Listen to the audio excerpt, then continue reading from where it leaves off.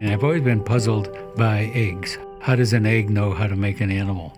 And when I came to Harvard, I started working on how does a frog develop? How does it make a head and a tail? I'm Doug Melton, the Catalyst Professor at Harvard University and a Distinguished Research Fellow at Vertex Pharmaceuticals. My life changed like many parents when my 6-month-old son got type 1 diabetes. So I completely switched my lab from working on how frogs develop to the idea of finding a cure for type 1.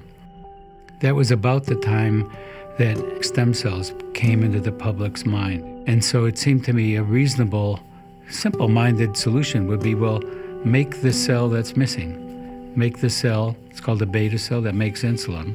I was rather naive. I didn't realize that that could cause so much trouble because it seemed so obvious. And I'm proud to say Harvard said, this is the right thing to do. We're going to support that. In fact, they built a lab for me.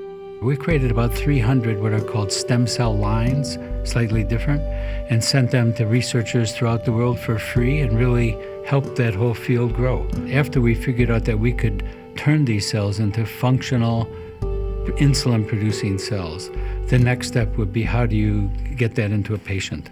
So we started a biotech company named Semma after my sons Sam and Emma, both of whom have type 1 diabetes. Vertex acquired Semma, and they've done a clinical trial showing that these cells, when transplanted into people with type 1 diabetes, controls their blood metabolism.